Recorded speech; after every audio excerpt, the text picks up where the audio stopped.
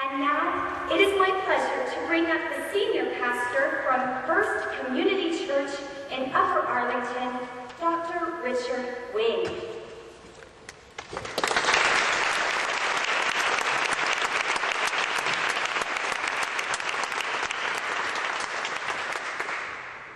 To hear Sherry speak there, it kind of felt like we are in an airplane about to take off. Didn't she have that voice? I mean, it's a great voice.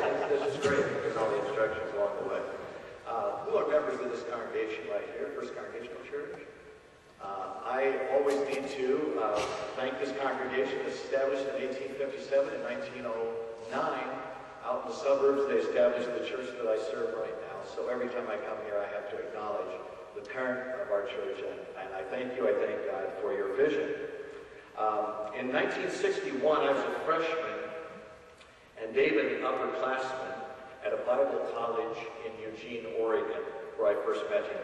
He headed off to the School of Theology at Claremont, and I caught up with him there in 1966. By the time I was there, his brilliance was discovered by Dr. John B. Cobb, Jr., and David became the assistant to Dr. Cobb, the process theologian to whom many of us know so very, very much. David went on to get his PhD and then become professor of philosophy and theology at Claremont School of Theology and the director of the Center for Process Studies. And this happened after he served 5 years at the University of Dayton here in Ohio. He also, this is kind of a truth night, he was also devious, I discovered. Later on, some of his students, when he came back as a professor, he would sucker the new students into a racquetball game, acting as if he had never played before, which worked very well for him. He would say things like, should I bring tennis balls, or are the balls different? And of course the students were very excited, and then Dr. Griffin would go out and womp them. Since we are dealing with the truth, you had to know that particular point. I remember in those seminary years in the 60s, what was said about the Gulf of Tonkin in Vietnam, and how within months we knew it was a total fabricated lie, and that this had also happened in our country before. That should be a lesson that will allow us to hear the words of David's teacher and mine, Dr. John B. Cobb, Jr., who has said this: if you are open to recognizing that the United States behaves much as other great powers have behaved, but you get your information through standard American channels, I dare you to expose yourself to the facts Griffin summarizes, facts that have been suppressed by our newspapers and magazines. If you are one who wants to be a disciple of Jesus, you will have some hard thinking to do about what American Christians are called to be and to do at this historic moment. To help us on that journey, let's welcome my friend and soon yours, Dr. David Ray Griffin.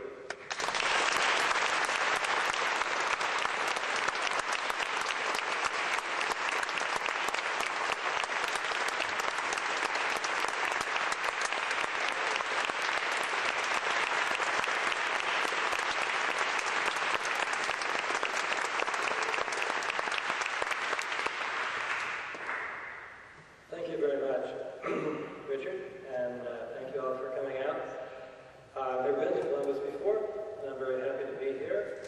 It was partly I decided to come because it was an excuse to see my old friend Dick Wing, but also because it was an invitation to speak in a church, something that, although I'm a theologian, I haven't had many invitations to do this about our present subject. I speak to you tonight about 9/11, evidence, and faith.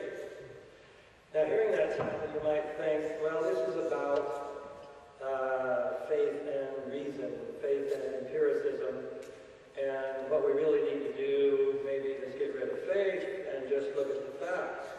But that's a false dichotomy, because we all have faith in something. Even if you're a scientist looking at facts, you've got to trust the evidence, you've got to trust former experiments, and so on. So the question isn't faith or no faith, the question is what kind of faith, and is it faith that opens you to evidence that might point you towards the truth, or is it a kind of faith that evidence. I begin my latest book, Debunking 9/11 Debunking, by saying the evidence that 9/11 was an inside job is overwhelming. That the only task is to get people to look at that evidence. Richard Falk has said, if you will look at this evidence with even a 30% open mind, you will find it at least very disturbing. But many people do not have even a 30% open mind on this subject. Why not? What is so difficult? Well, there are many reasons why it's difficult to look at the truth about 9/11, but one of these is a type of faith. I will then suggest that Christian faith at its best opens us up. It allows us to look at the ugly truth of 9/11 without flinching. Now, of course, to look at this evidence doesn't require Christian faith. But I will argue that Christian faith or another kind of theocentric faith at least helps. And it helps partly by warning us against that other kind of faith that closes our minds to the evidence pointing to the truth. But unfortunately, for many Christians, their Christian faith does not predominate. This other faith dominates over their Christian faith. So I'll talk about that a little later. But first, I want to suggest to you what I do believe to be the truth about 9/11. In simplest terms, it was a false flag operation. This is a term we're trying to get into the general vocabulary because it is most important. False flag operations literally originally meant ships that would wear the flag. And then sometimes they would run up the flag of the enemy and then go attack another country. And then that country would blame the country whose flag was on there. They would start a war between those two. Now, false flag operation means any kind of operation where you make the act, the attack, look like it was carried out by somebody whom it wasn't. And the purpose of this, of course, is then to have a pretext to attack that very group. So you attack yourself, plant evidence to use to attack the group that you wanted to attack already. Now these are very, very common things. All imperial powers have done this. When Germany was ready to attack Poland, which began World War II, they organized what has been called Operation Himmler. They sent German troops dressed as Poles across the border and then had them come back and attack their own border guards. And then they killed convicts, dressed them up as Polish soldiers, and left them there at the scene to prove that Polish attackers had been killed. When Japan was ready to attack Manchuria, and this began the Asian part of World War II, they blew up their own railroad. This was known as the Mukden incident, and then blamed the Chinese and used that as the pretext to start an attack that killed millions of Chinese. What about America? Would it do such a thing? We have many times. Many people know about the Remember the Maine incident. It's still murky what happened, but it's very clear. The Spanish did not blow up the USS Maine. We lied about that to have a pretext to take over Cuba. Then the other part of that war was in the Philippines, and now it has been revealed. General MacArthur's father was involved in this, Arthur MacArthur, and he and others later admitted that they started the war and blamed the Philippines. And the Philippines then became our first, really full-fledged colony. And the very sad history of the Philippines in this century, in the 20th century and continuing, started at that time.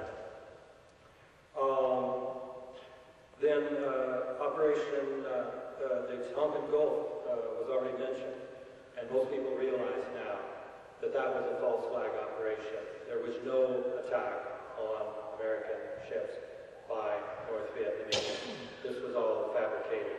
And it was that led us full scale into Vietnam, which led to tens of thousands of American deaths, millions of Vietnamese deaths.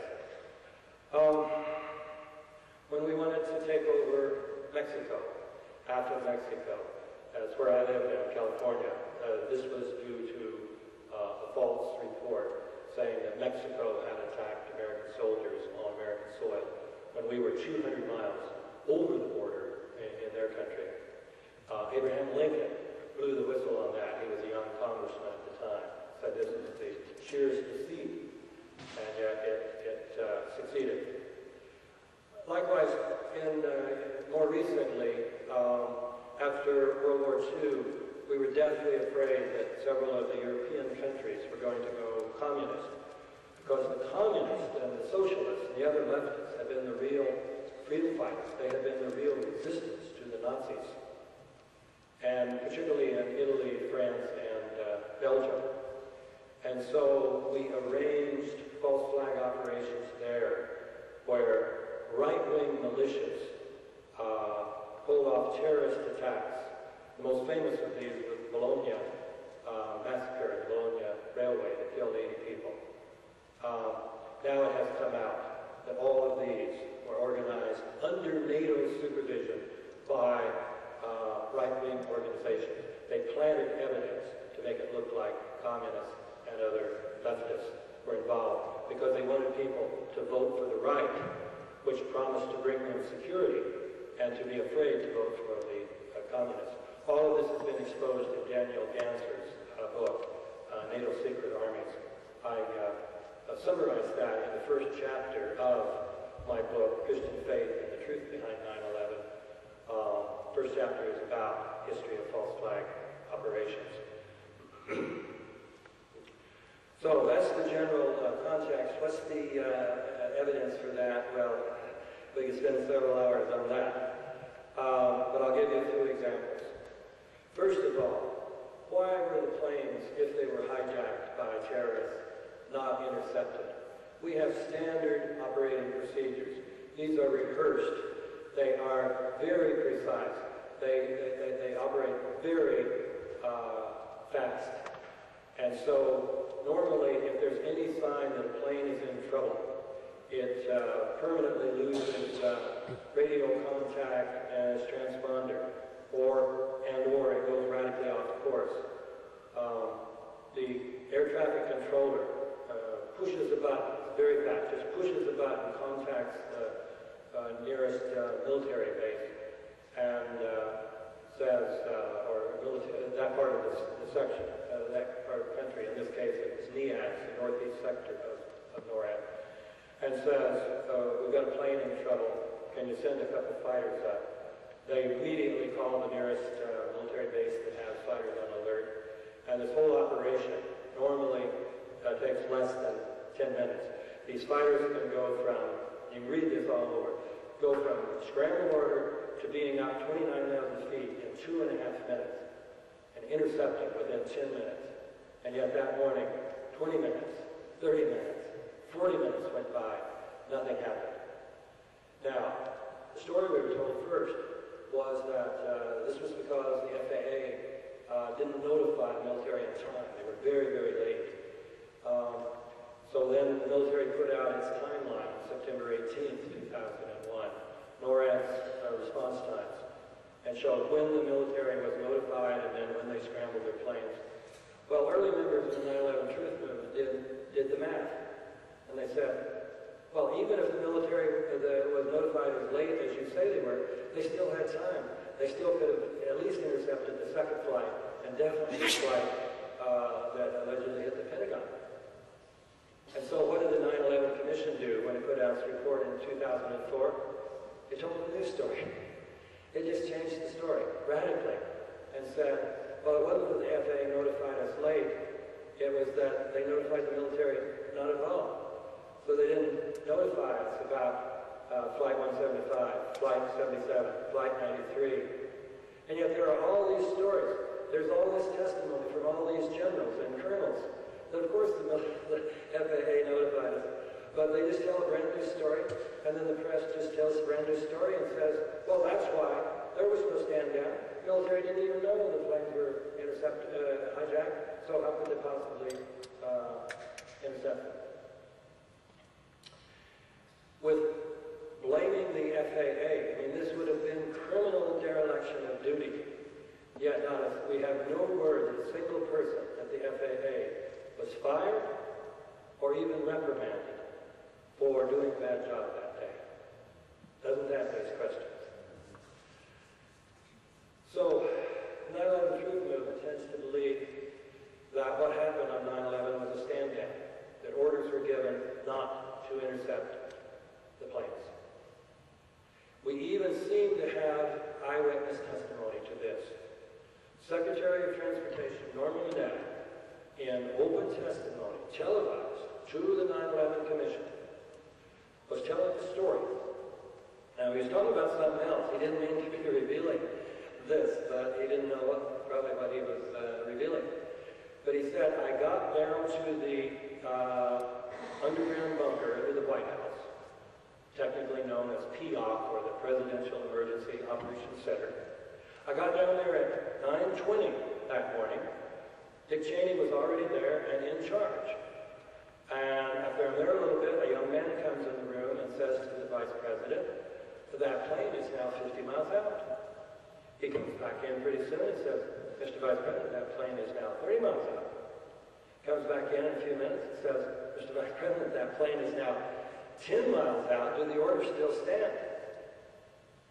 And Cheney says, of course the orders still stand. Have you heard anything different? Now, this was just before the Pentagon was struck. It sounds like that Mineta overheard a stand-down order. Now, Mineta said, oh, I assumed the order was to shoot the plane down, but of course, whatever it was not shot down. And why would the young man been puzzled? The order still stand. I mean, this is the most restricted airspace in the world. Of course, any non-military plane going there should be shot down. So the story only makes sense if it was an order not to shoot it down. What did the 9/11 Commission do with that? It obliterated it from the record. You read the 9/11 Commission report, you will not read anything about Norman Mineta's statement. You go to the archives, listen to the video, the only part of the official record that was removed from the video is the Norman Mineta story. So you realize this is very, very sensitive. But they can't remove it altogether. They haven't yet. You can still watch it on YouTube. So if you read my books, you'll find where you can go to see that for yourself. What about hijackers on the planes? Don't we know there were hijackers on the planes? There are all this evidence there were hijackers on the plane. You start looking closely at all the evidence, it all disappears. Surely we know the first thing that we got word about hijackers was Barbara Olson's call, right?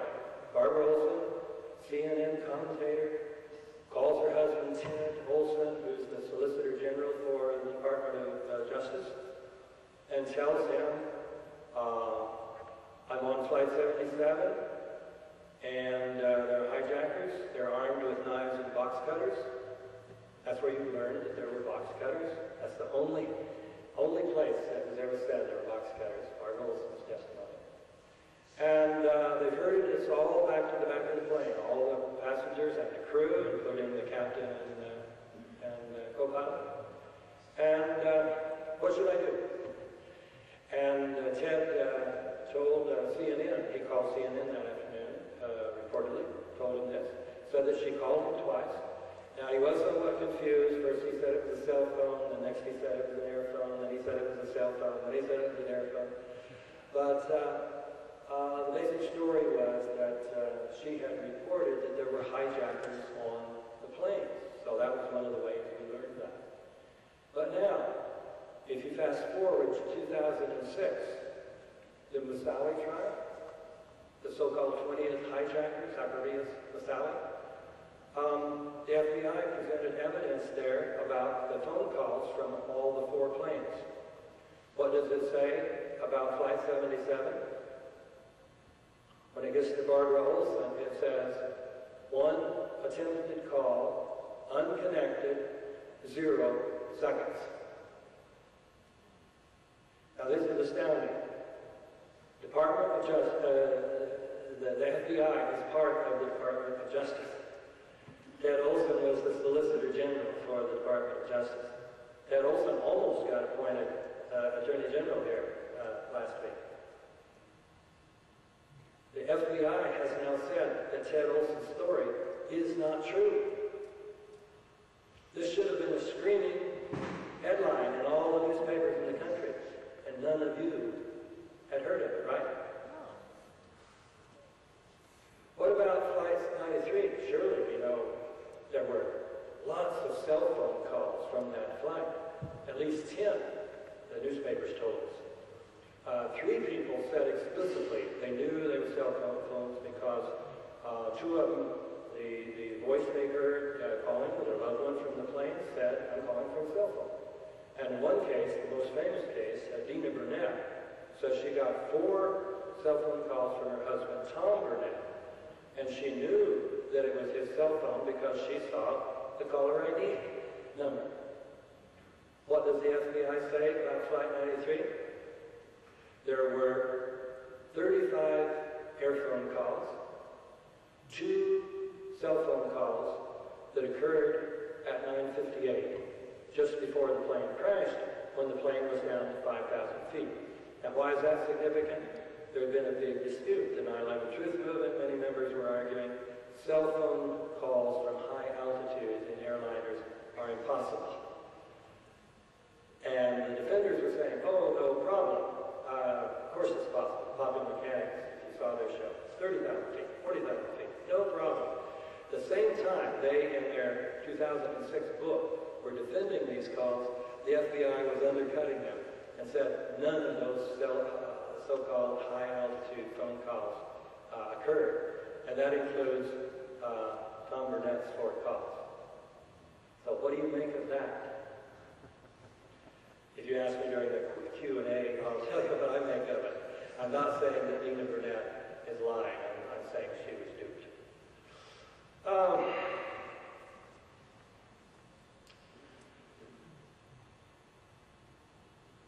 Passports. They found passports from some of the hijackers. That's one way we know there were hijackers on the plane. Under the World Trade Center, these planes came in. There were these enormous fireballs. And the passport somehow jumped out of the plane and drifted down to the ground, unsinged. Flight 93 is even better. You've heard, I suppose, some of you, that the people who got to the alleged crash site of Flight 93 in Pennsylvania said, where's the plane? There is no plane here. There is no sign that a plane has crashed. Well, the official story was the hijackers, after the heroic passengers tried to take over the plane, the hijackers deliberately rammed it in the ground. They were flying it down 580 miles an hour, almost straight down, and ran into the soft soil in Pennsylvania, and it went clear underground. So even the tail went underground, so you couldn't see the tail. But fortunately, they found a red bandana. Many of the phone calls said the terrorists are wearing red bandanas. So they found a red bandana there, completely clean, and the passport of one of the alleged hijackers. So I myself find that believable, because when I'm flying a plane at 580 miles an hour, I often leave the window open and things fly out.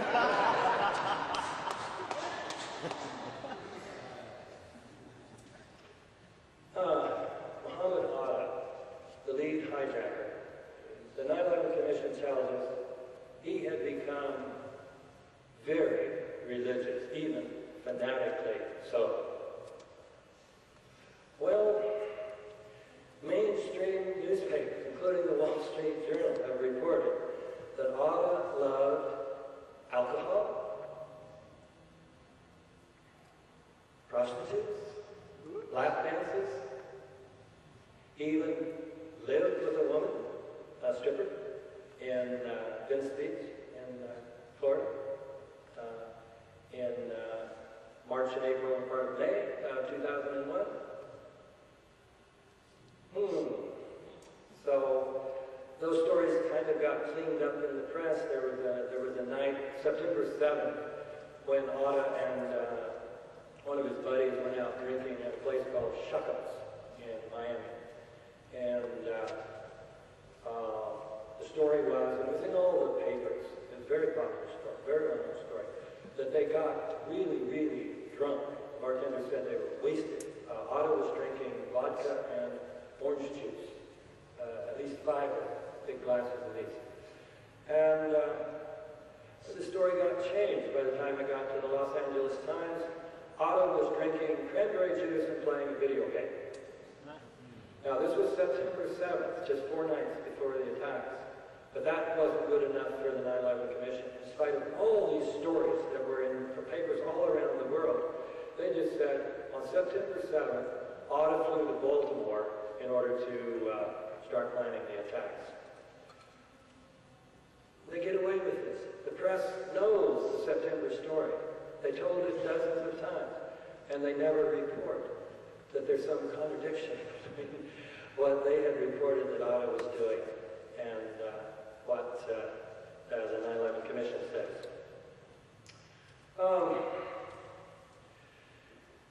How did they learn about the identity of the hijackers? You know this story? Very interesting. According to what you read on the very first page of the 9/11 Commission report, Otta and one of the other hijackers, Al Amari, were in Boston on September 10th. They were already there, ready to get on flight 11. But strangely, they decided to rent a car, a Nissan, and drive it up to Portland, Maine, stay overnight in the Comfort Inn, and then get up early, get on a commuter flight back to Boston the next morning. Now, this was very strange. They've been planning this operation for years. Otta is the ringleader. They're all dependent on word from him. If he hadn't made the flight, the whole thing would have had to been scrapped. And at least my experience is commuter flights are sometimes late. Everybody knows this. The 9/11 Commission admits, we don't have a clue as to why Otta went to Portland.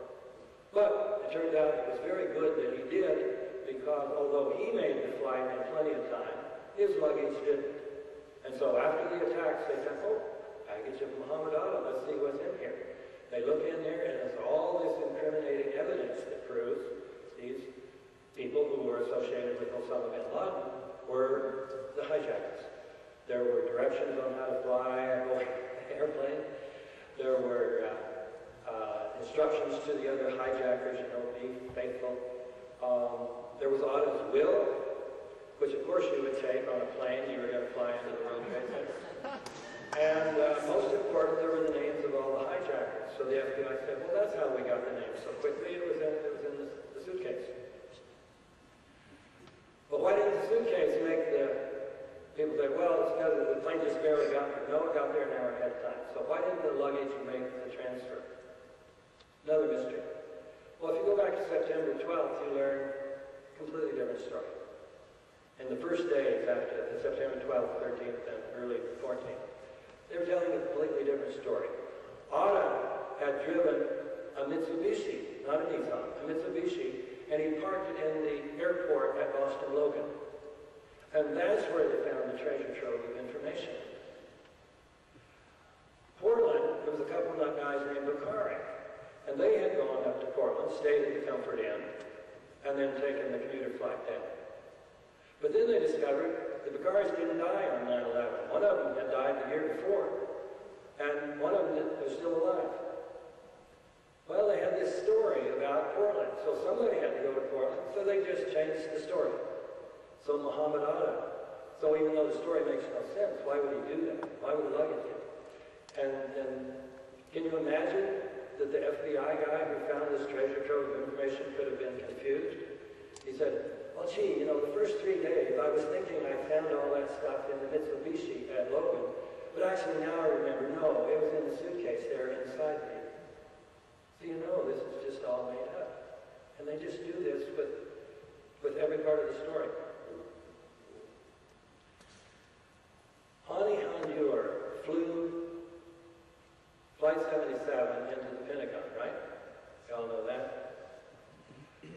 This flight was amazing. Comes in, and instead of just attacking the roof of the Pentagon, which was huge, many easily hit, could have killed thousands of people. It does an amazing loop, 333 degree downward spiral, and then comes in at ground level and crashes into between the first and second floor of the Pentagon without scraping the Pentagon grass. You look at the photos, there's not a mark on the Pentagon grass. Sure, Hani could do this. Until you look, and even in the mainstream press, you have dozens of stories saying, this guy was a terrible pilot. He couldn't fly a little single-engine Cessna. Flight instructors wouldn't go up with him a second time, saying, here's your dangers. They wouldn't rent a plane to him. A story in the New York Times ended with an instructor saying, the guy couldn't fly at all. And yet, he was supposed to have done this, which members of Pilots for 9/11 Truth, there is such an organization, they say, many of them who were themselves big airline pilots, said, I don't think I could have done that. I know Hani Hanjour could. So right there, that story alone, you know the official story is false. Well, but we know Osama bin Laden was behind it all, right?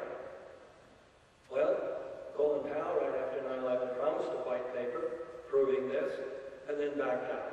Said, well, the information is classified, so we can't reveal it. So Tony Blair stepped in and provided a paper, but he began with the statement, this does not purport to provide evidence that would stand up in a court of law. So it's good enough to go to war. It's not good enough to go to court. What does the FBI say? If you go on the webpage for Osama bin Laden, most wanted terrorist, you find he's wanted for various terrorist attacks, but no mention of 9/11. No mention of 9/11. So a guy named Ed Haas, who has the Muckraker report, you can go on Google to find that, called up Rex Toome of the FBI, chief of investigative publicity, and said, why not? Toome said, well, he's not on there because the FBI has no hard evidence that Osama bin Laden was involved in 9/11. You haven't read that in your headlines? You're starting to get the picture if you didn't know it already. The news media are not telling the truth about 9/11. They're systematically covering up the most important evidence about 9/11. Let's go to the World Trade Center. Twin Towers.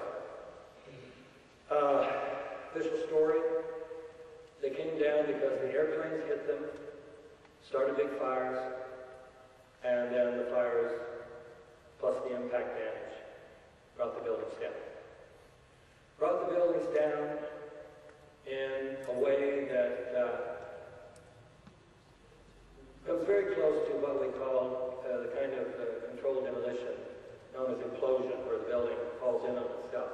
But it wasn't a classical implosion because the collapse started from the top rather than the bottom. So many people say, well, it couldn't have been controlled demolition because all demolition, controlled demolition start from the bottom. Well, it's not true. You can start it from wherever you want to. You just put it on a computer and you have the explosions go off in the order that you want them to. And in this case, the story was going to be they came down because that's where the planes hit. So of course it had to start from the bottom, from the top. But what's the matter with this story? Well, so many things. First of all, buildings, steel-framed high-rise buildings have never before collapsed for any other reason, suffered total collapse for any other reason than explosives being systematically placed throughout the building in the process of controlled demolition. Furthermore, at least 200 people have testified, and much of this is on video, the explosions were going off in the towers. The fire department of New York did oral histories of the fire department. 503 people gave testimonies. 118 of them reported things that made it appear to be explosions going off in the building. Many of them are very dramatic. Many of them say it was floor by floor by floor, boom, boom, boom, boom, just like those controlled demolitions we have seen. Furthermore, the official story again, the only energy there is impact of the airplanes, fire, and then gravitation bringing the building down. Big sections of steel beams. These towers, you see, had 287 steel beams that went all the way from the sub-basements to the roof. So there were 47 in the core of the building, and then 240 out around the outside. And these were welded together in sections. Some of these sections of 3 or 4 beams were blown out horizontally 400, 500 feet and plastered themselves in surrounding buildings. Does that sound like gravity to you? All the concrete in the buildings was pulverized into tiny dust particles. That in itself would have taken a tremendous amount of energy that was not available from fire and gravity. Furthermore, the buildings come down at virtually free fall speed. And so once the explosions occur, then they come down, straight down, into their own footprint. That means that those 287 beams, it was as if they weren't there. The top of the building was just coming down through the lower part of the building as if the lower part of the building wasn't there. And that's because it wasn't. Now, what about World Trade Center 7? They tried to keep that in a big secret. 9/11 Commission, in its report, did not even mention that Building 7 collapsed at 5:20 that afternoon. It was not hit by a plane. It did not have raging fires. By the time it collapsed, it had fires on 3, 4, or 5 floors at the most in this 47-story building. It is a perfect simulation of a classical implosion. If you've seen it on TV, you see it comes straight down. It's perfectly still, and then it just goes straight down. 6.6 seconds, almost free fall speed.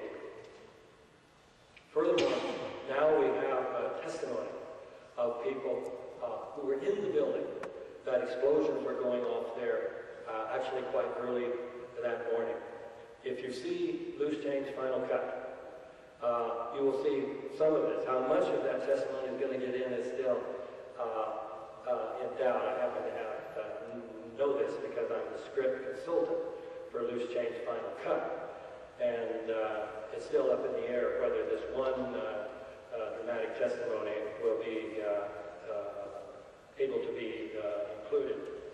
Experts look at this building, and there's no doubt in their mind that's controlled demolition. You can go on YouTube or Google, I'm not sure, and look for a Dutch expert, this guy named Danny Jowenko, Jowenko. I talk about this in the new book, Bunking, 9/11 Bunking. And he didn't even know, even though he owns the demolition company, he didn't know the Building 7 had collapsed. He just thought the Twin Towers had. So this journalist comes in and says, something here I'd like you to look at. Tell me what it is. So he plays Building 7 coming down. Jowenko looks at it and says, well, that's controlled demolition. They've taken out the substructure, taken out those beams, and then the building comes straight down, collapses in on itself. Are you sure? Absolutely, no question about it. That happened on September 11th. No. Yes. You sure? Yes. On September 11th? Yes. Then those boys worked very hard.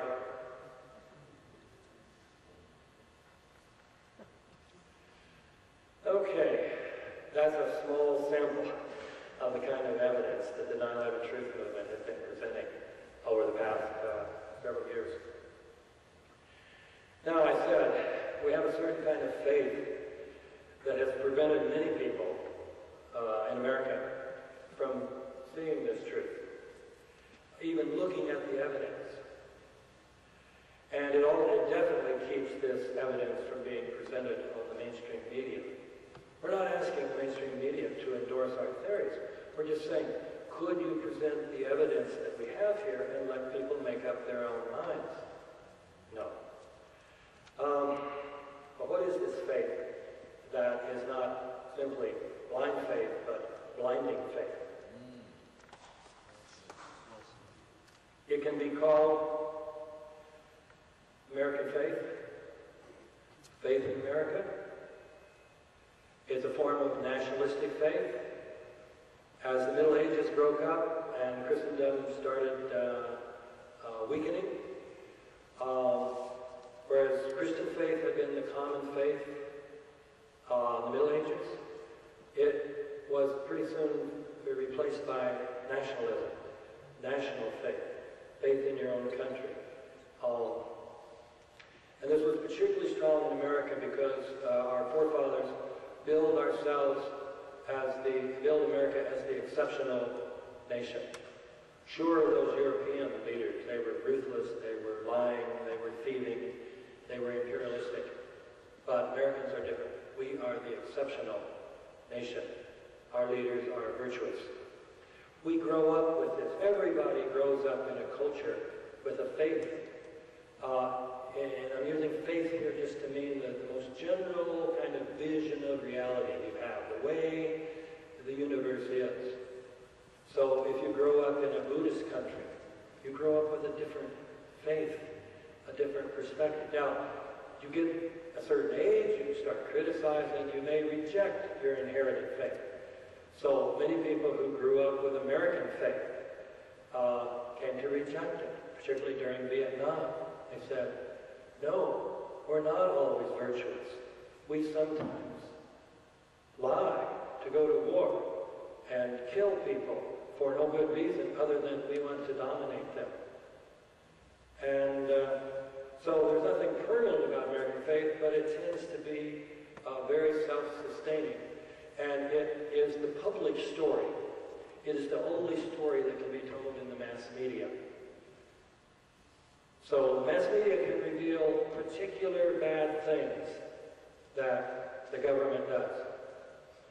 But the mass media cannot reveal something that would shake people's faith in the fundamental goodness of our country. So that's what I mean by American faith, faith in America.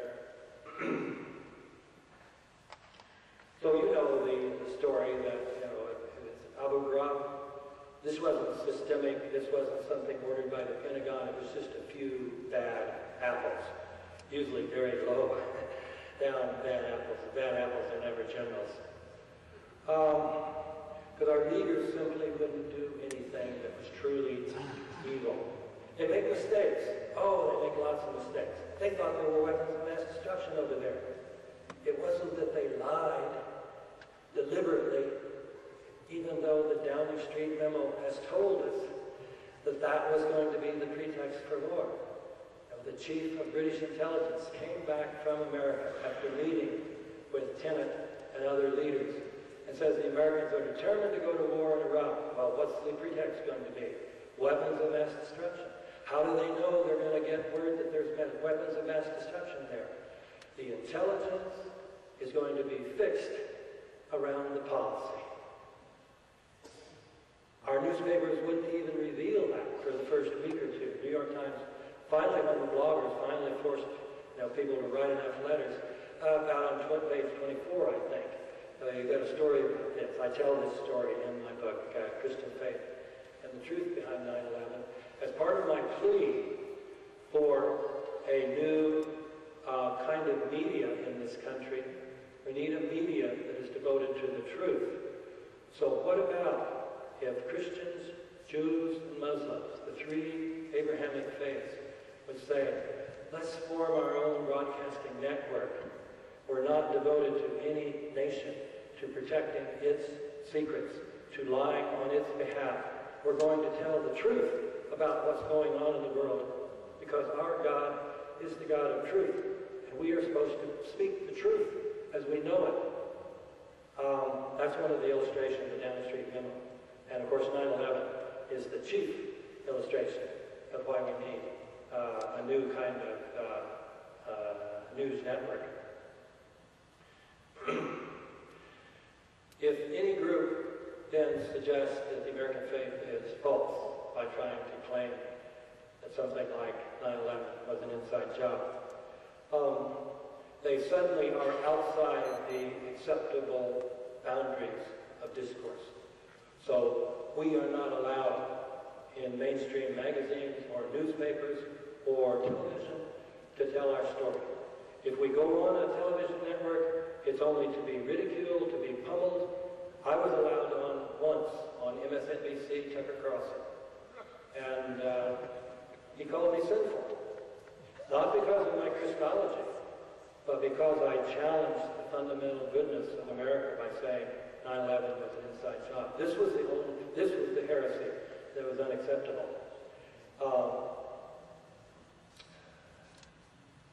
And once we understand this truth about the American faith as permeating much of our culture and dominating the public discussion, what is allowed to be discussed in the public square, then we understand this word, this term that is used to dismiss those of us in the movement, conspiracy theorists, used ubiquitously.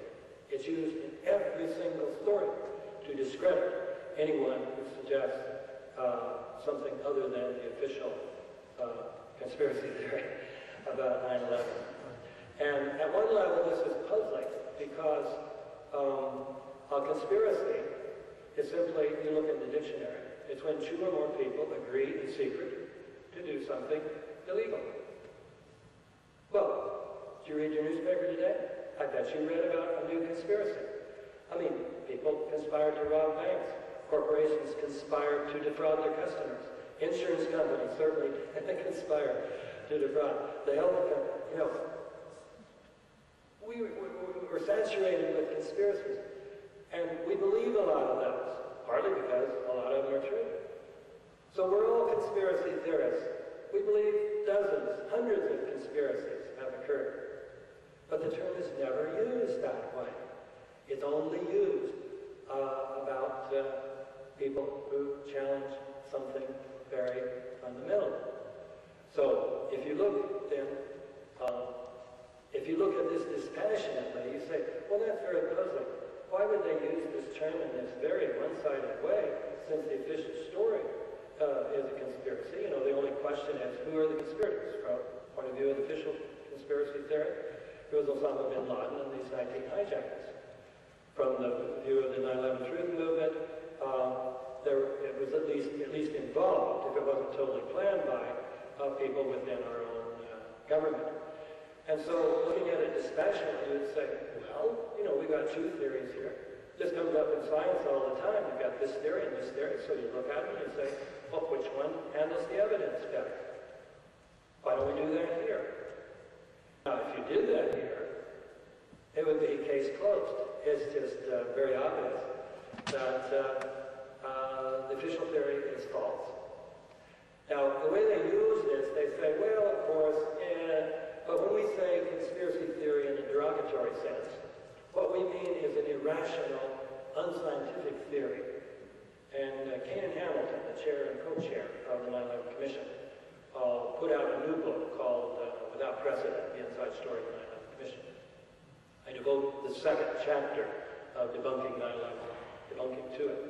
And in that chapter, they very helpfully lay out several characteristics of what they mean by an irrational conspiracy theory. It's one where you start with theory rather than the facts, and then you construe the facts to fit the theory. You ignore all evidence that doesn't fit your theory. You use ideas that have already been disproven. And most of all, you have disdain for debate. Now I go through and I show that if that's what a disreputable conspiracy theory is, that's the official theory. It fits all of those characteristics to a T. Let's take disdain for a debate.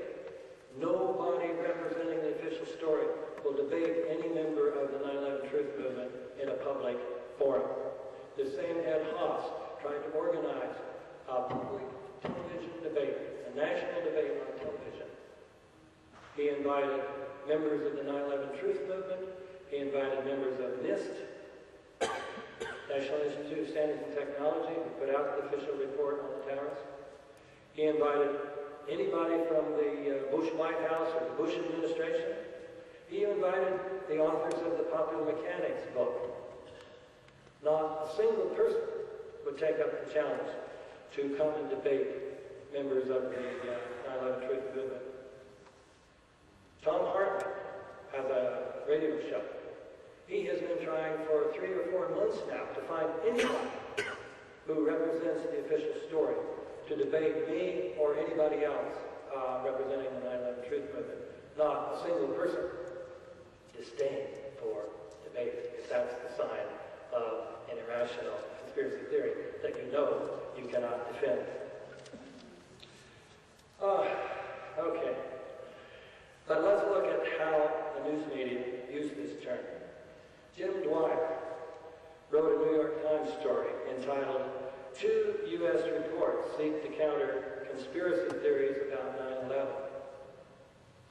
But a more accurate title would have been, "Two U.S. Reports Say Government's Conspiracy Theory is Better Than Alternative Conspiracy Theory."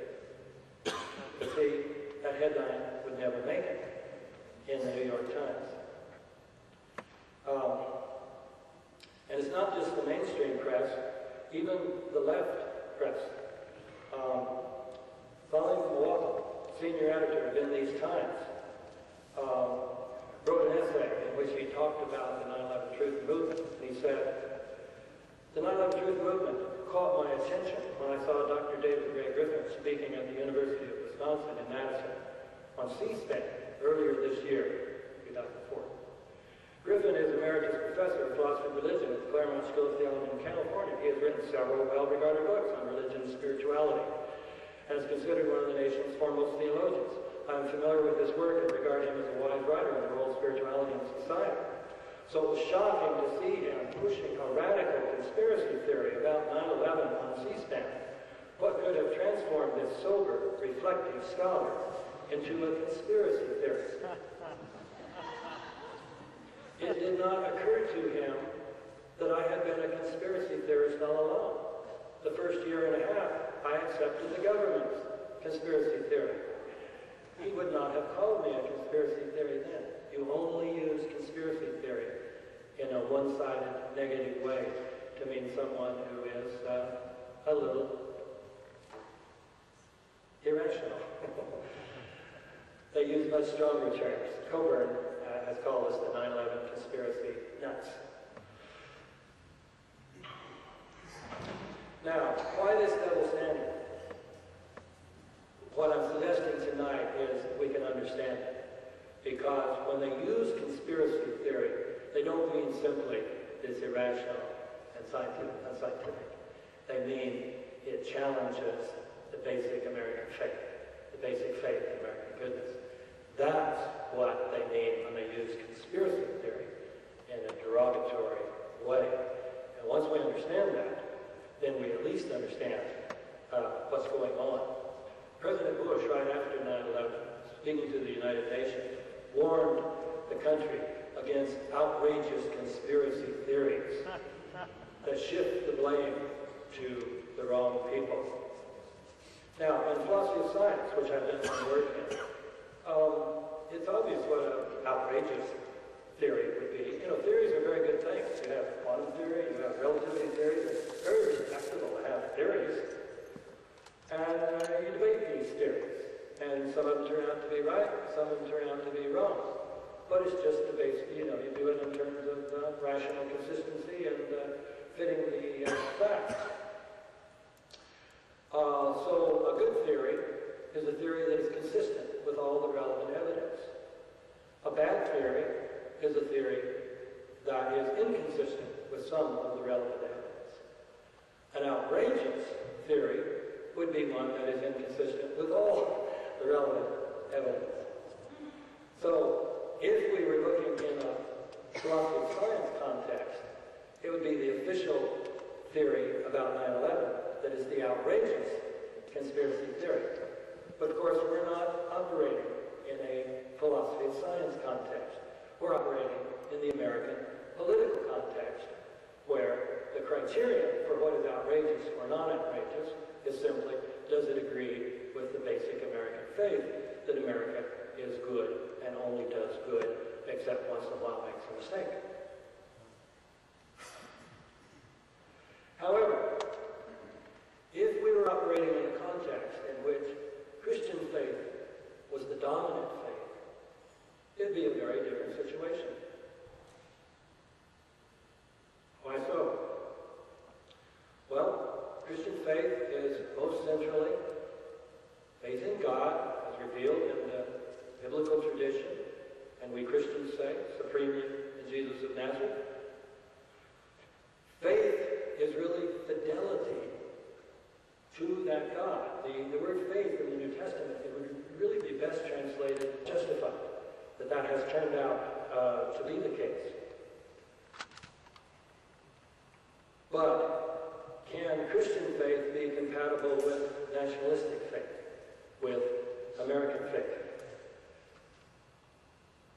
There's a big problem here, because part of Christian faith is the doctrine of sin, sometimes called original sin. Sometimes it's called the one empirically grounded doctrine of the Christian faith. And this comes from Jesus himself, who says, "Why call me good? No one is good but God alone." What is this original sin? It's a tendency that, on the one hand, we as a human species have unique capacities, that we can transcend our selfishness and our own perspective and our own concern and see that other people are equal to us in the eyes of the Creator. And so we say, all people are children of God, so all people have an equal right to the world's resources. We say, do unto others as you would have them do unto you. Do not do unto others what you would find hateful to have done to yourself. Love your neighbor as yourself. The Dalai Lama, combining Christianity and Buddhism, even goes a step further and says, I heard him say this, he says, you should be more concerned about others than you are yourself. There are so many more of them.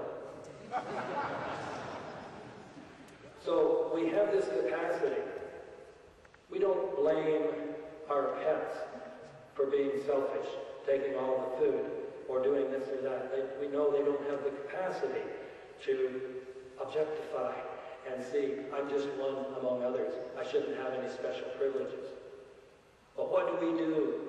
We tend, as human beings, rather than using it that way, to use our transcendent power to be even more self-centered and to demand more, far more, than our fair share from others.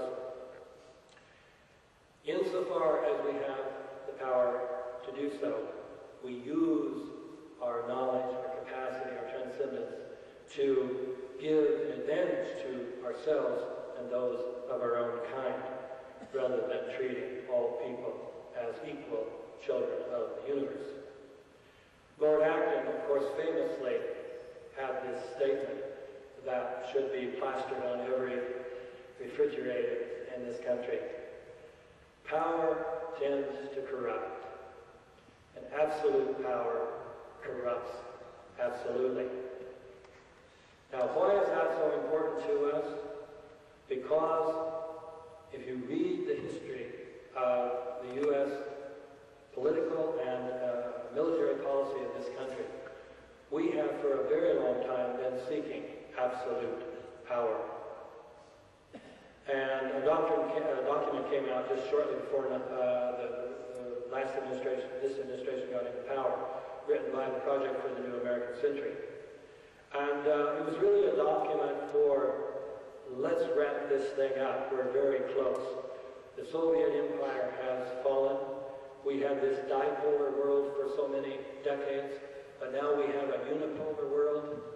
Normally that would be a bad thing, but because we're the uni and we are good, it'll be good for the world that we have absolute control. And they actually use the term Pax Americana. Now the Romans also thought Pax Romana was a very good thing. But if you read your New Testament, read the last chapter, the last book of the New Testament. Rome is the demonic. Rome is the embodiment of Satan from the point of view of that book. And if you also read Jesus' own words, you see the same thing. Read Richard Horsley's book, Jesus and Empire. So, from a Christian point of view, power, absolute power corrupts absolutely. We began as an anti-imperial religion. Jesus was preaching an anti-imperial gospel. He was crucified by the Roman Empire. Crucifixion is only a Roman means of execution. So we began as an anti-imperial religion. If 9/11 was carried out, as all the evidence suggests, for empire, then Christians above all should be anxious to expose the truth about 9/11. But unfortunately, many Christians in America, their Christian faith does not predominate. It is subordinate to their American faith. And so, Christians have not been very supportive of the 9/11 truth movement thus far. I've never had a sermon, I've never had an invitation to preach in a church canceled because somebody didn't like my Christology. I have had invitations canceled because they knew I was going to speak on 9/11. These churches would not even allow the case to be presented to the parishioners, to let the parishioners make up their own mind. Because this was heresy, really serious heresy. Now I've been supported by many very good, important theologians, John Cobb, Rosemary Ruther, Joe Hott, president of Union Theological Seminary, and the late, great William Sloane Coffin. But from several other theologians, I have been attacked. Ian Markham, the dean of Hartford Seminary, wrote a scathing critique in which he said this book was irresponsible. He said, first of all, conspiracy theories are inherently unworthy of belief, simply ignoring the fact that the fishing theory, which he believed, was a conspiracy theory. He said conspiracy theories are always based on a bias, antagonism. Well, certainly, all conspiracy theories are based on a bias, but it's not necessarily antagonism. He was saying, I'm saying this because I'm antagonistic to America. He didn't realize that the more serious problem is our unquestioning, uncritical faith in our country can be used to support an untruthful conspiracy theory. With regard to my argument about 9/11, he says, there need to be limits to the range of possibilities that are considered. And I want to suggest that Griffin is outside that. So it's not even permissible to consider the fact that 9/11 might have been an inside job. And here's the crucial passage. When a book argues that the American president deliberately and knowingly was involved in the slaughter of 3,000 U.S. citizens, then this is irresponsible. So I wrote to Margaret, and I said, seems to me that our difference on 9/11 has primarily to do with an a priori assumption as to what the U.S. government and the Bush administration and its Pentagon in particular would and would not do.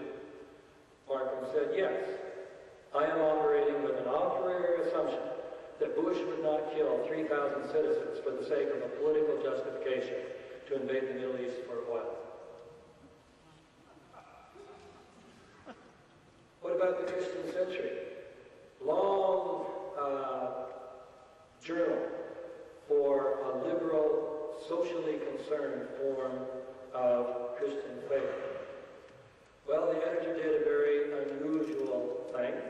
Rather than assigning my book to be reviewed by somebody who might have said something good about it, he assigned himself the task of writing the review. And you can guess the title, A 9/11 Conspiracy Theory. And he said, Griffin, an American professor, well known in the Academy for works on religious pluralism and process theology, has drunk deeply from the murky well of the 9/11 truth forums on the internet. Christian Faith and Truth Behind 9/11 is his third book on the subject, but the first with an imprint of a mainstream, make that mainstream Presbyterian publisher, which suggests that his loopy argument is making headway. This is a book review.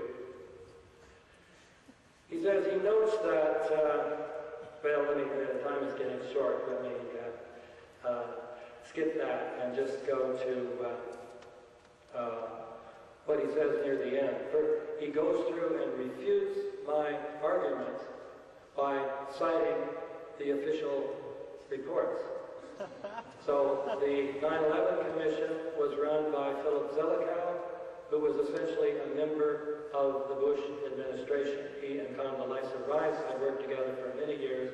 He and she wrote a book together when she was ready to put out a national security strategy for the United States of America. She brought in him to write it, and this is probably the most bellicose document ever produced by the United States government, which argued that because of 9/11, we've got to give up the old idea of preemptive war, where you cannot attack another nation unless you have certain evidence that an imminent attack from them is coming, too imminent to take to the UN Security Council. So we can no longer afford that.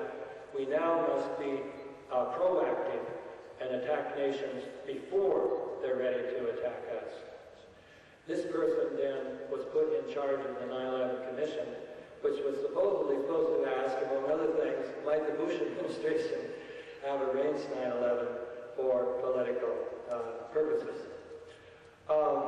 Then he quotes the NIST report to refute what I say about the World Trade Center, ignoring the fact that NIST is a division, an agency of the Commerce Department, and therefore of the Bush-Cheney administration. He treats all these as if they're neutral scientific bodies, not political organizations. Again, part of this American faith. And it's a circular argument. He says, he starts out with the assumption, well, I know it wasn't an inside job, so of course they don't have anything to hide, so of course these reports are not a cover-up, so we can take them at face value. He ends the book by saying, Griffin's book is controlled by the conviction that neoconservatives are engaged in a demonic effort to build a global empire and will stop at nothing.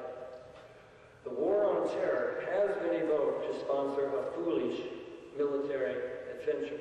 Notice this, foolish, not immoral, not illegal, just foolish. The disastrous overreach in Iraq was fueled by imperialist delusions about remaking the Middle East.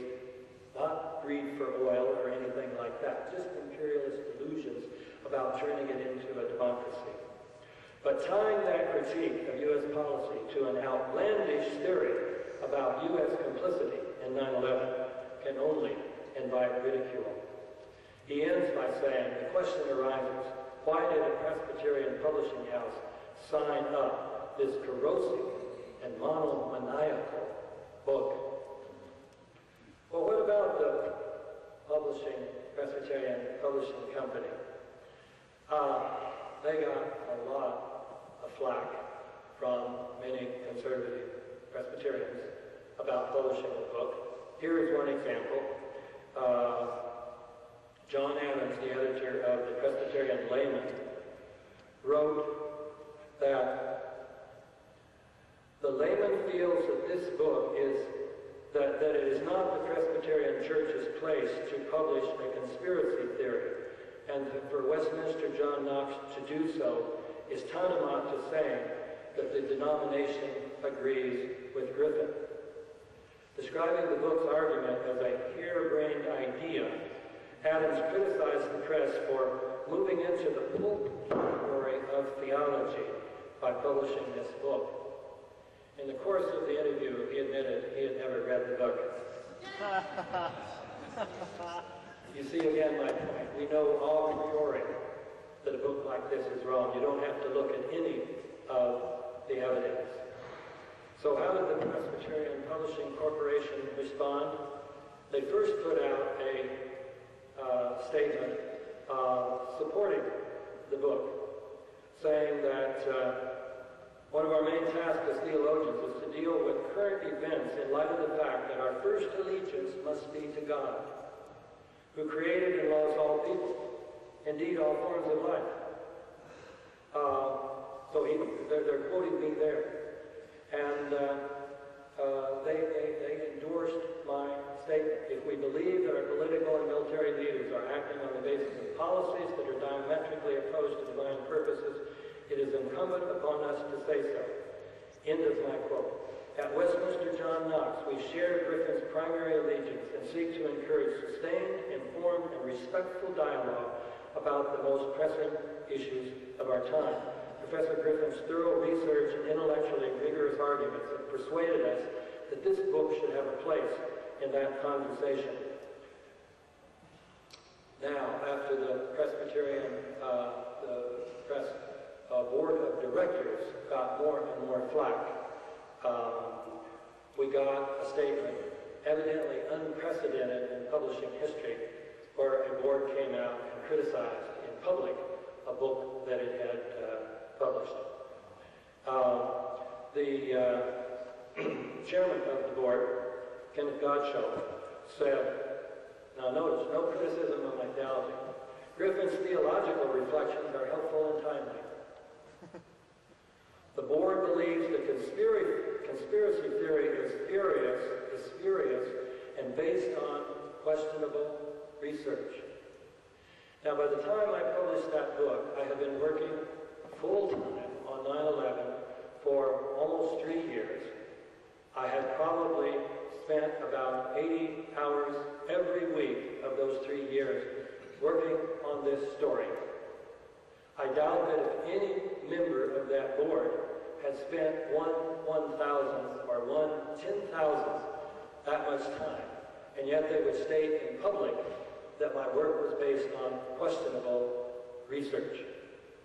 Now, I made that statement to a reporter who called from the Louisville Courier, and that was read to Godshall. And Godshall said, well, our problem is that Griffin failed to take into account rebuttals, such as one published by Popular Mechanics. Well, that is simply flat-out false. In that very book, I said that Popular Mechanics, in its treatment of the towers and Building 7, ignored the suddenness, verticality, rapidity, and totality of the collapses, as well as failing to mention the testimonies about molten steel, demolition rings, and sounds of explosions. In other words, they had ignored 7 of the most crucial kinds of evidence. And I went on to say, this was a spectacularly bad article. Here we were talking about Popular Mechanics' article that came out in 2005, which then later they expanded into a book in 2006.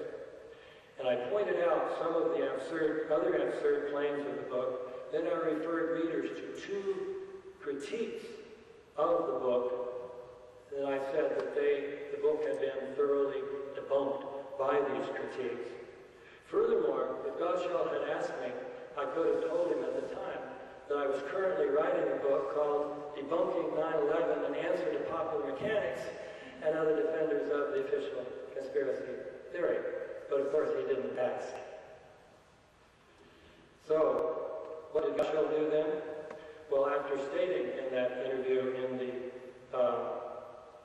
Courier that no one would be disciplined for approving the book, I learned a couple months ago that Jack Keller, the vice president for publication at Westminster John Knox, who has done a fabulous job there, was fired. What is my hope? My hope is that Christians will put their loyalty to their God, who is truth, ahead of any idolatrous loyalty. And that Christians will join with members of the other Abrahamic traditions who also worship the God of truth to demand that the truth about 9/11 be exposed. Thank you very much for your kind attention.